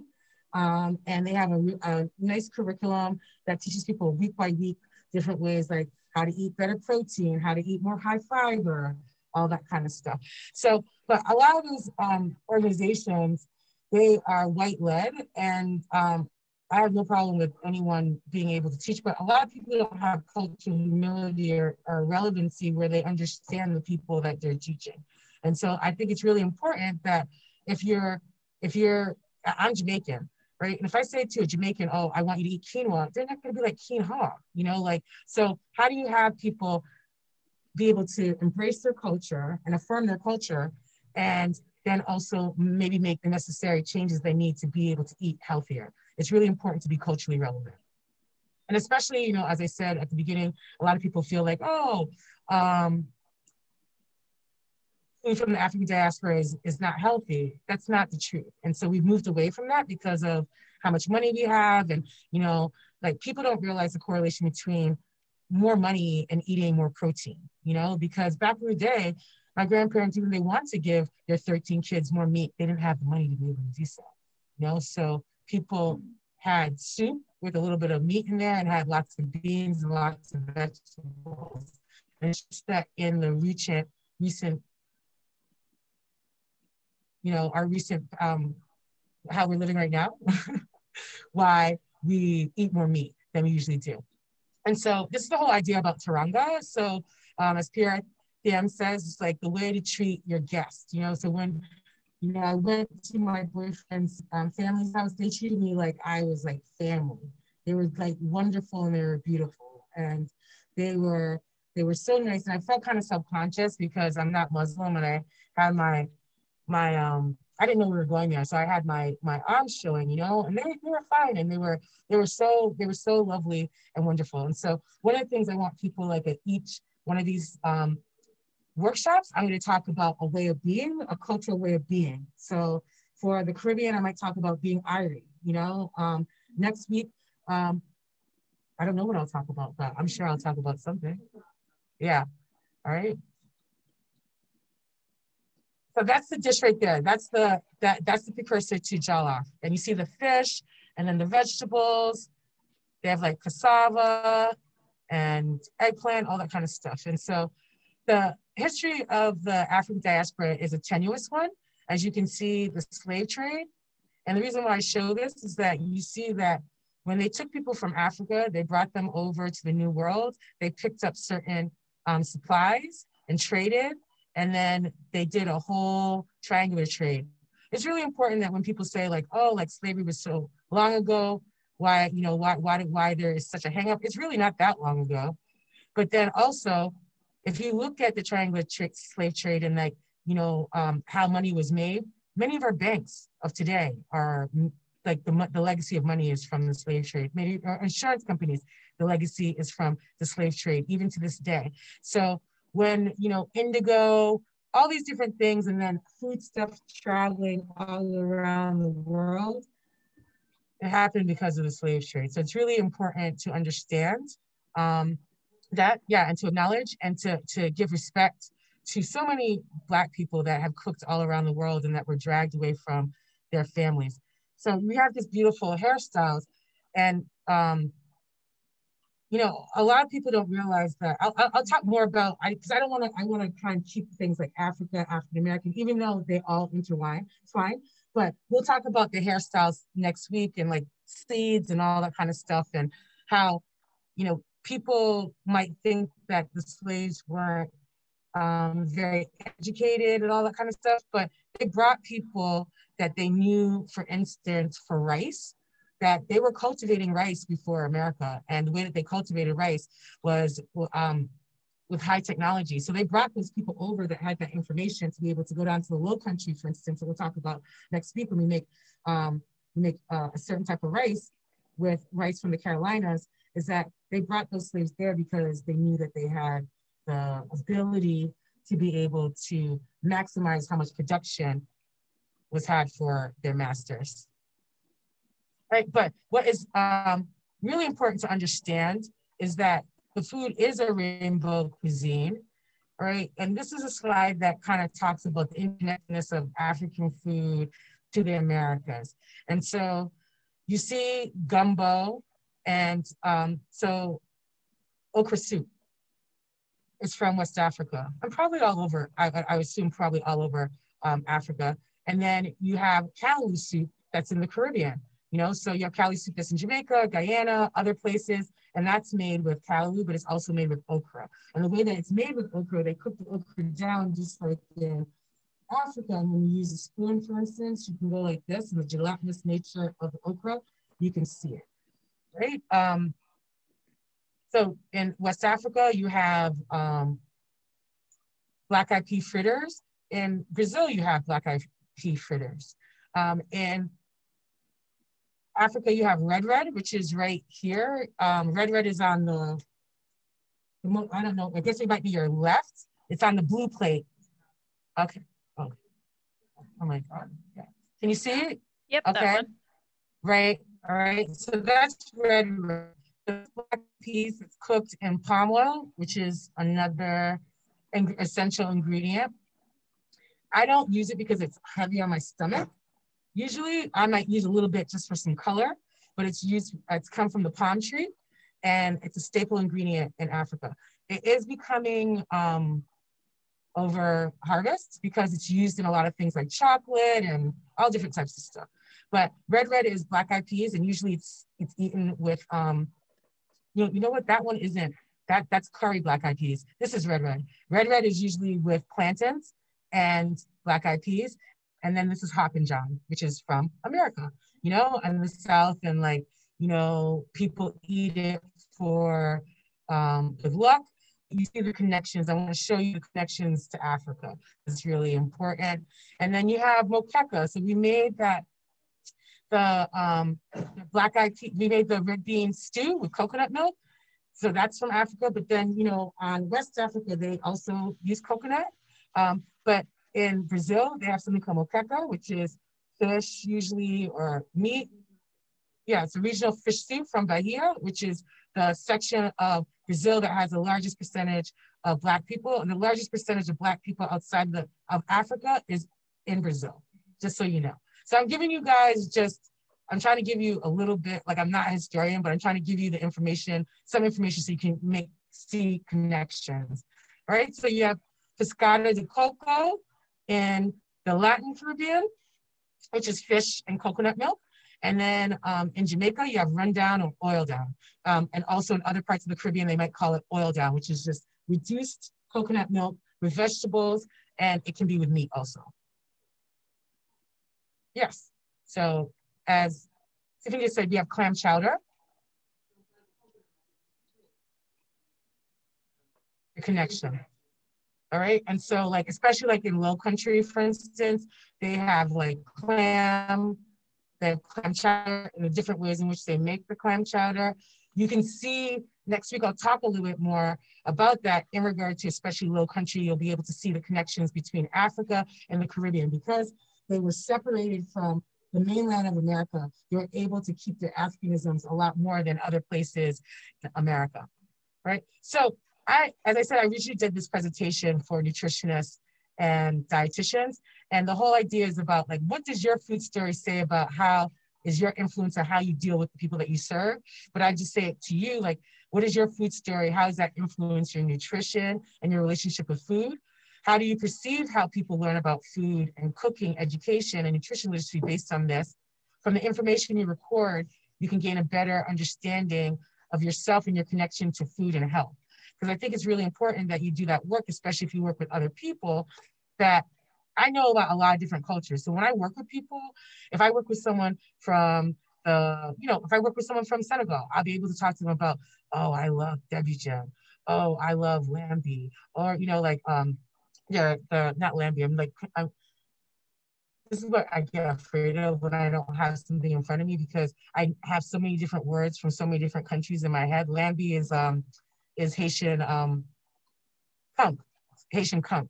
I'm forgetting what the word for the Senegalese lamb chops are. They're really good. Debbie, D-I-B-I, Debbie. So Nadine, we have a question. Will this info be in the Google Docs? So will you put like a link to the PowerPoint in the doc, yes. or okay? Yes, it's not going to come to the end. And there's also a thank you for you. Oh, you're welcome. It's my pleasure. I want you to use information and share it too. I love to share. So I'll just say quickly who I am, because I didn't, and I'll let Tiffany talk about who she is. So I grew up, what informs me, I grew up Seventh-day Adventist. Even though I do eat meat, I'm very much plant-based. I do eat meat though. But because I grew up Seventh-day Adventist, and most people, I'm 50. So when people say like, oh, like people don't eat healthy, I grew up around so many people that ate healthy, and so many Black people that ate healthy my whole life, you know, so that were vegan. They made their own gluten and, you know, all types of stuff. I grew up with that. You know, they made meatloaf with, well, I don't know, beans and all that kind of stuff, but it tastes like meat, you know, for instance. You know, that's how I grew up. My grandparents were farmers and fishermen. I grew up going back and forth to Jamaica, so I was always around that. I love food. I grew up in Toronto, and to the age of 10, and my mom used to take me every Friday. My mom was very much a Jamaican cook, still is very home style. She'll tell you, like, we made pasta this week. I'm like, you guys need to eat some pasta. She's like, you know, Nadine, I don't eat pasta. You know, so she does it. She'll, you know, and Jamaican food, we'll talk about this out of many people. It's a lot, it's, you know, lots of different things, but she's not eating pasta. That's one thing that she's not going to really eat. So I grew up in that kind of background, but then on Fridays, she would take me to different neighborhoods. So like Toronto has a huge Chinatown and Greek town. And so we'd go out to eat. And so I always love different foods and different cultures. And so that has informed who I am. And, you know, my business is called Global Local Gourmet. I'm trying to show people how to eat local food. I am not, you know, stringent about it, because I understand there might be price constraints, or, you know, like where can you get it and stuff like that. But if you can, like, I'd love for you to grow food in a garden or grow herbs at your house, you know, like, so, but I want to be able to share food, to talk about different cultures, because hopefully, like, for instance, you'll go to a Senegalese restaurant, you know, at the end of this, you'll go have some jollof rice, you know, like, and learn about the culture. You'll go to a market, you know. I think that that's really important, especially in the world that we live in. Okay, Tiffany? Hi, everyone. My name is Tiffany. My business is Taste Comfort, and what I like to do with that is reinvest in the connection that we have with food, like the integral connection. And nowadays, I feel as if we just talk about diets, or, like, you know, calories and different things like that. And I feel like it's really important for people to understand that food is not just like a fad. It is like integral to your everyday health and mind, body, and spirit. I am so happy to be working with Nadine, because a lot of the things that she's talking about is how I grew up. I have a Jamaican background, so a lot of these things are awfully familiar to me. And, you know, with my goals and trying to reinvest in your connection with food by exploring simple recipes, you know, doing certain things like this, I love learning about it. Some of these things are familiar, just because of my Jamaican background, so I can kind of pull from that. But some of these things I'm also learning. So, you know, always open to learn and just explore new and unique recipes, and, you know, just staying healthy and wholesome with the food that you eat. Thank you. So this is a cooking tent, and so I do like cooking in different ways. And so I might do, I do less and less of these, but I do things where people are interacting, because it's important that the reason why I'm, you know, I'm not trying to chastise you or make you feel bad about not talking, but, you know, we're on Zoom all the time, and I am a trained educator. And when you just have a passive experience, only 10% of the information do you retain. So when we're going back and forth and we have dialogue, at least, and unfortunately, like, you can't be in here cooking together, because that would be what I want, then it helps you to retain information than just sit down and just watch me, you know? So I'm trying to also show and have people see like how you can have an interactive experience and how the questions that you ask. It's like, I don't want to assume that you don't know anything about African food. I would like to know what you know about African food so then I can be able to serve you better. All right. So these are places that, these are all kinds of different, I'm also an artist, so I'm like the creative in residence. And so this is like the most like of what I've done my job probably today in regard to, because I have another aspect of myself where I do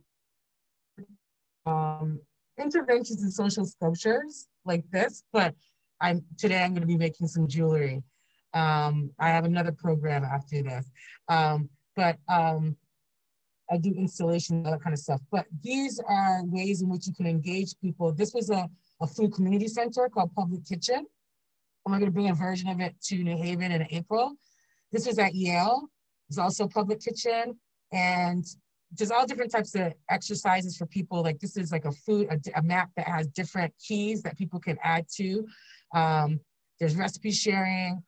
Here's another event that we did in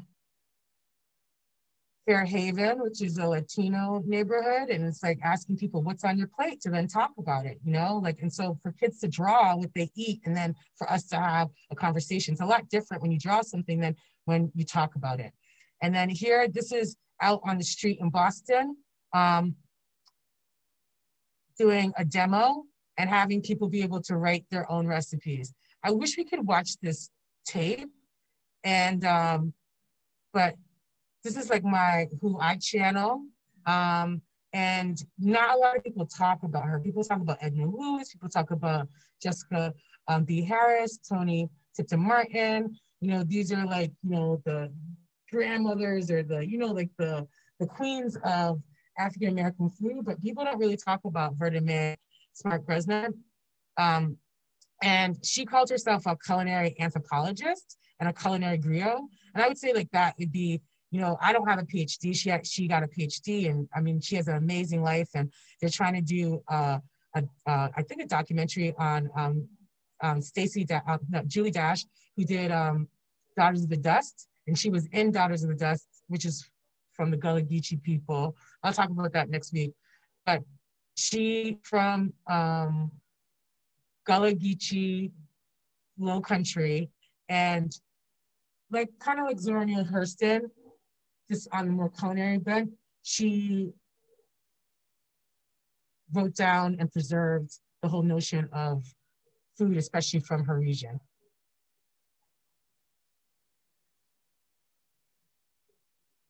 Exactly. But yeah, she really is amazing. So you should go on YouTube and look her up. And this will be in the document where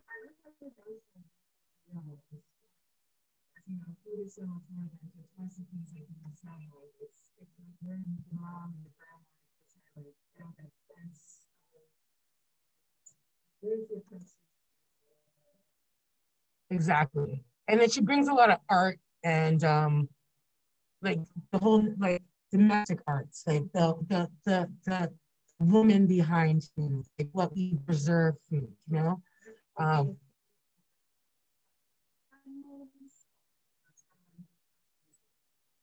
And making sure that, you know, you eat from the land, and stuff like that. So a lot of my practice, I've studied a lot of farming at Sterling College. I know people know Soul Fire Farm.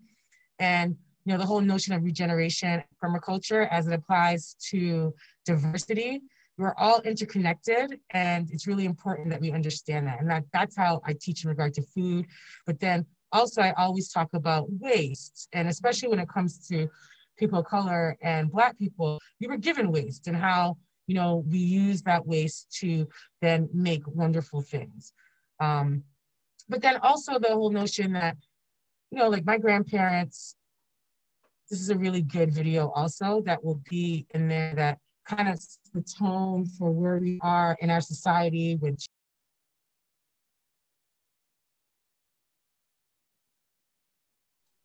Oh, Nadine, you cut out again.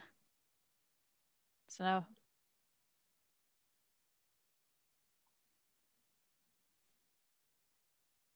I'm sorry.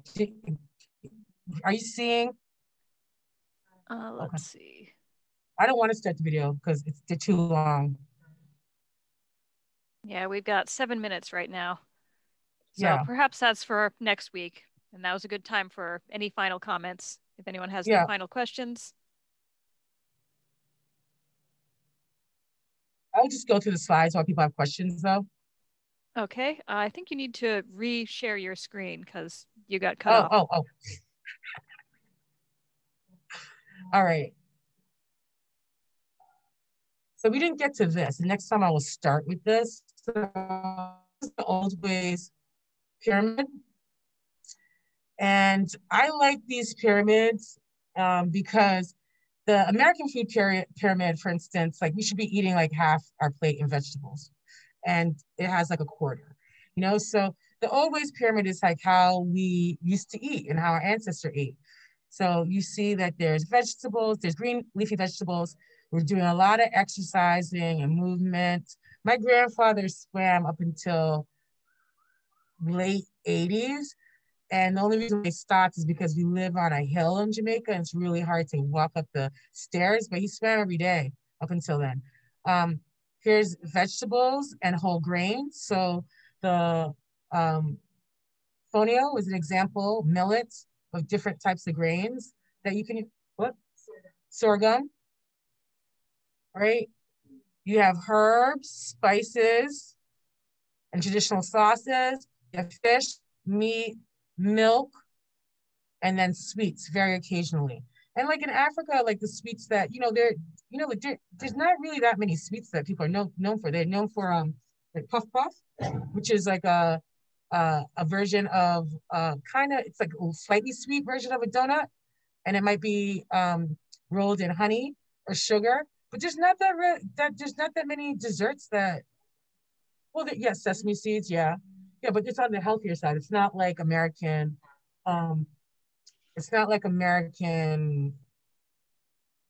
highly processed, highly sugared things. All right, so here is the African and Middle Eastern pantry. You might want to do a screenshot of that. I gave you a smaller version in my notes. That is the Debugen right here when it's like all made. Here is a black-eyed pea salad from Senegal. And then here is meza from North Africa, all different nice salads, vegetables. So some of the healthy dishes that you can have in African food are baked barrettes. Those are like spanakopita, but they look like cigars, samosas. They have some samosas, sambusas. Those are from East Africa. Which one? Yeah. So you have hand pies, salads. Bunny chow is a curry that is put in bread.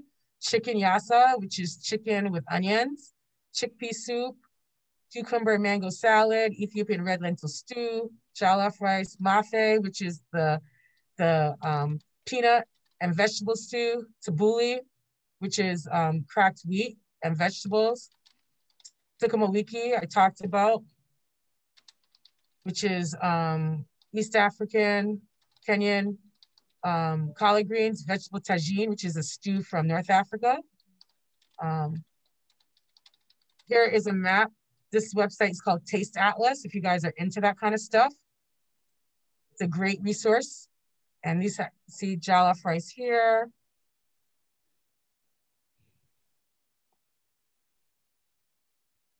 Fufu is a starch that you usually eat with your hands and you use it to gather up your stews. So we talked about, I don't know if I didn't say bubba tea, but bubba tea is kind of the South African shepherd's pie. So there's all these different dishes. You can look them up. Okay. Roast so I have 2 minutes ostrich left. steak. That's interesting. Okay. I have 2 minutes left. So if there are any questions, you can always feel free to email me. I'm not going to send you the recipes to the end. So nadine.nelson@gmail.com. This is a great map that shows you all the different places that foods came from. Because, you know, a lot of people, when we talk about prejudice, it's so funny because, you know, if an Italian is prejudiced against someone from Latin America, it's kind of crazy because they wouldn't have a tomato or a pepper if it wasn't from Latin America. You know, so this shows you all the different places that, you know, trade routes that brought different seeds and different foods along.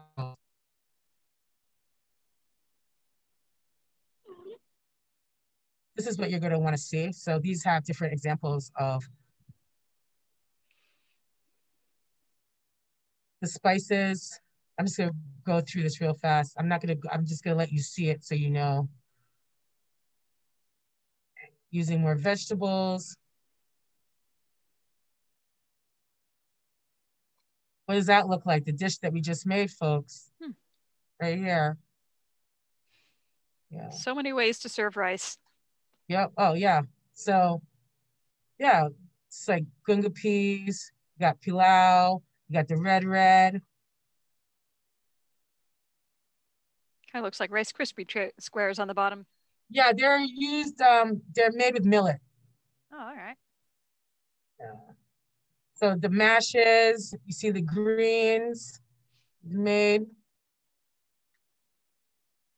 Thinking of food as celebration. So you're not eating fried chicken every day. We didn't grow up eating fried chicken every day. We grew up eating fried chicken maybe once a month. You know, those are celebration foods.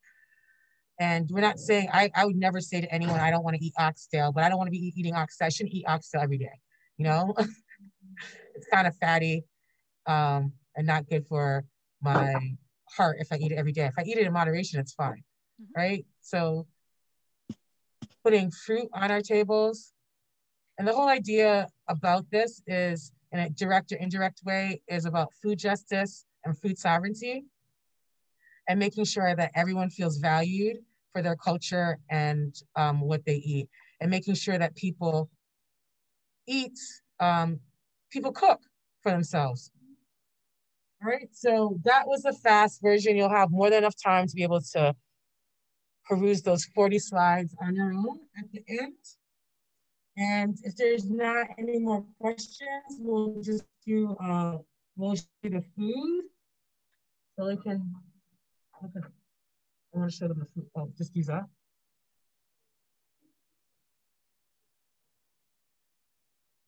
Try clicking exit down on the bottom there. Huh? Yeah, I did. All right, we're just going to try and show you the food. And then you know what?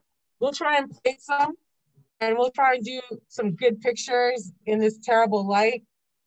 And we'll put it in the packet so people will have it. And we'll do a better job of being able to try and do some food photography and stuff. But on my notes, those, oh, this is a so this is roasted cabbage. And I probably roasted it a little too long, but I do like the way that it looks a little bit. So it'll be interesting to see how I played it. This is the photo.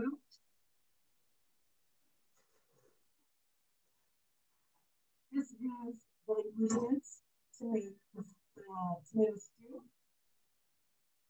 The onion will probably use some of this, so it adds color. Ethiopian style collard greens, the butter spice. This is our carrot. We're calling it ravioli. And that looks pretty. Well, that's a pretty bowl, the kind of flower-shaped one. Yeah, I got all different types of bowls, you guys. So I brought all different types of bowls and stuff for plating. We brought mats and all of that.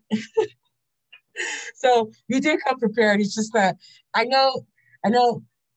appreciate, I want to say that I appreciate Rose, because Rose is going to be with me for 4 hours today.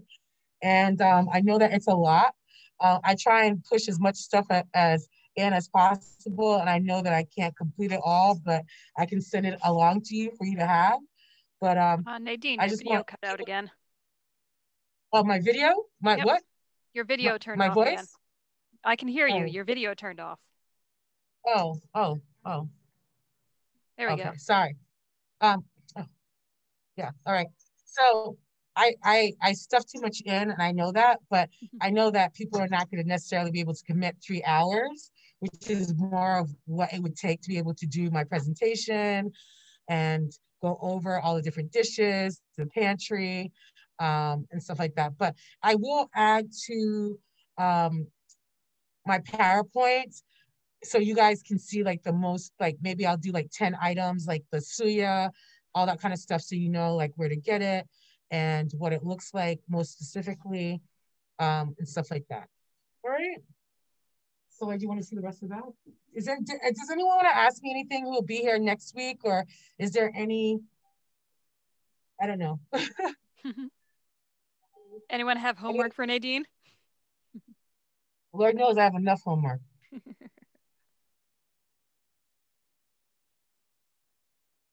No questions? Looks like a no. All right. Well, thank you. It has been a pleasure. I hope to see you next week. And it'll be interesting for you guys to see the connections from one week to the next. Oh, from Jamaica. Thank you.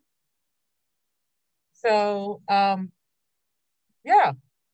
So, if you, like I said, if you have any questions, you can feel free to email me. If you want to see more about my work, you can always follow the library, and then you can always follow me on Facebook. You don't have to be friends. You can just hit follow, and I share a lot about what I do on my personal Facebook page. Hey Sheila, how are you?